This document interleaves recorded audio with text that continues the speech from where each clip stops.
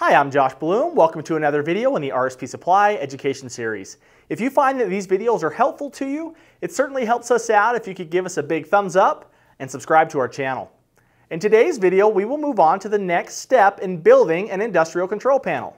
If you haven't already seen the other videos in this series, we encourage you to go back and watch from the beginning so that you might better understand the entire process. The step in which we will focus on today is beginning the testing phase of the build process. Now that all the actual fabrication and wiring has been completed and we have taken some time to ensure the quality of the panel is up to par, we can finally test the panel to see if it functions as intended. Today, however, we will focus on some of the steps that need to be taken to properly prepare this testing to ensure that nothing is missed. As always, the process in which we will discuss today is just one method of many that can be performed to achieve the very same results. So let's get to it. So before any testing can actually begin, there's a few things that we want to do to prepare for our tests. The first thing we want to look at is to determine if we're going to have any clients that are going to be around for the actual testing of our control panel. This is really important because this is obviously going to alter how we go about performing the actual test. We're going to display our panel differently. We're going to make sure that our test is a little more formal. So this is very critical in determining how we want to test our panel. We want to make sure we know if clients are going to be there or they're not going to be there. Obviously, if a client is going to arrive, we want to make sure we do some preliminary testing so that when the client's actually there, the testing goes much smoother. So again, determine if you're going to have a client on site for the testing or if it's just internal testing.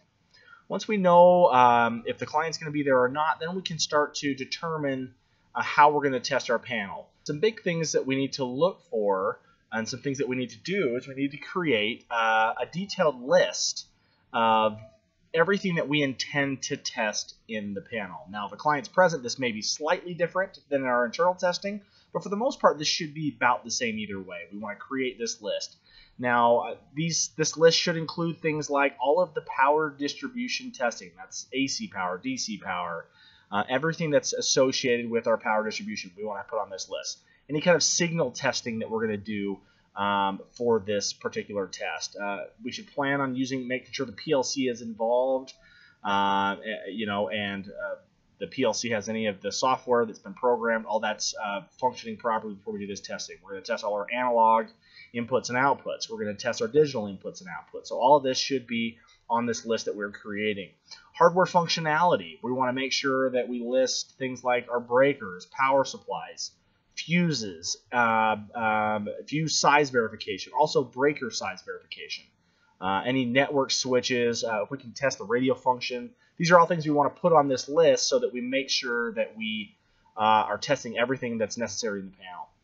Label verification is also another really important. We want to make sure that through our test, and we've verified this several times throughout the build process, we want to make sure that as we go out throughout our test, we verify all the labels make sense, all the proper UL labeling is done correctly, the hardware's labeled, the wiring's labeled, and everything is done as it should be.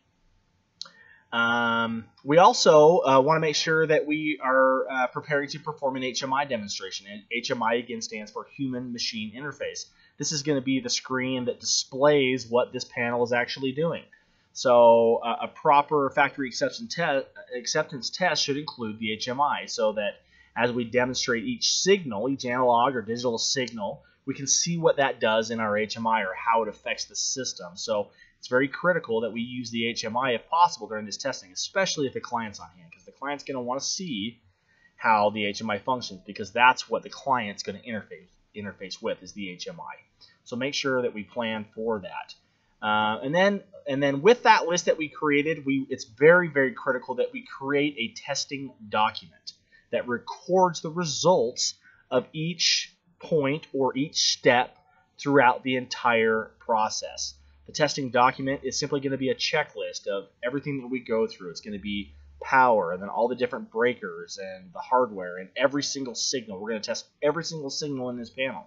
And we want to make sure that we check these off as we perform this test. If a customer's present, it's a great idea to have a duplicate copy of this document, of this checklist, so that they can go through the checklist with us as we perform this test. The last thing we want to make sure that we do is any problems that occurred during the testing, we want to make an accurate recording of these issues. And then we also want to come up with some solutions to make sure that we fix the problems that we have encountered. Once we've done these things, then we can move on to the actual testing. Once we've done these preparations, we can move on to the actual testing portion of this process. As you can see, proper preparations for the testing phase of the build is critical to make sure that nothing is missed and everything gets documented for your client. As always, we appreciate your interest and participation in this series and hope you continue to join us throughout the remainder of this build process. In our next video, we will move on to actually performing the various tests in the panel to ensure proper functionality. So make sure to join us next time as we continue the build. For a full line of industrial control panel hardware and thousands of other products, please go to our website.